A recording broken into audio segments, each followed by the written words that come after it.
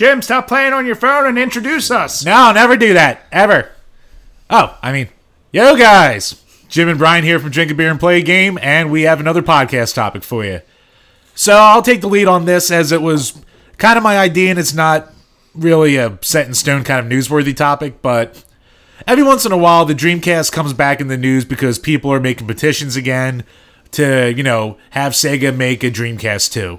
Now, it's never going to happen for a number of reasons. They're not going to do the R&D. They need the first-party hardware. It's going to be a piece of crap. Blah, blah, blah, blah, blah, blah, blah. Sega's in the pits as it is. But it kind of got us thinking as to what console would we want to see either come back as a re-release, be upscaled, maybe have a limited kind of run deal. I don't know. It's just thought it'd be interesting. So, Bri, I'll let you go first. I mean, my first, right off the bat answer is none. To me, any old system, it was there for a reason, and it evolved to what we have today, and I'm fine with that. It seems like some of the later generational games, like PS2, Xbox, even Xbox 360 and PS3, the games we love from those are getting remastered even now, which is its own topic, which we've already talked about.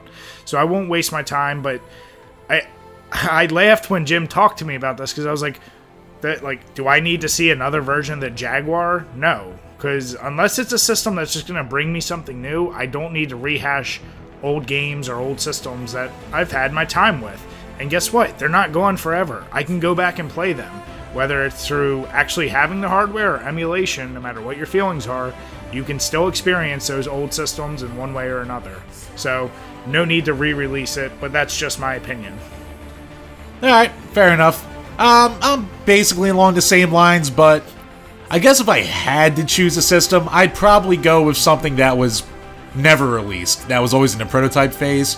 So, like how there was the Nintendo PlayStation. Whatever could have been done with that. Or, actually, if I had to choose, I would love to have my hands on, like, a real first-party Sega Neptune. Which, for those who don't know, which was basically a Genesis and 32X in one. In this nice little sleek design. Kind of looked like a beefier Genesis Model 2. 32X sucked. No, it didn't suck, it just didn't get the chance it deserved! All 20 games. Hey, it had, like 6 or 7 good ones. Yeah. Virtual Fighter's awesome on it! Awesome's a relative term.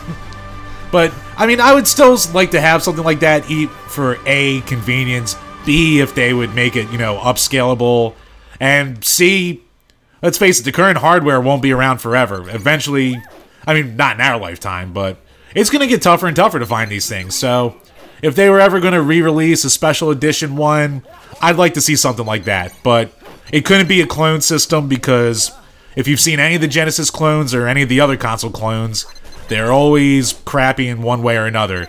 Bad graphics, bad sound cards, blah, blah, blah, blah, blah. It would have to be from the ground up from the company. But that's my idea. So let us know below, guys. What consoles would you want to see get a re-release?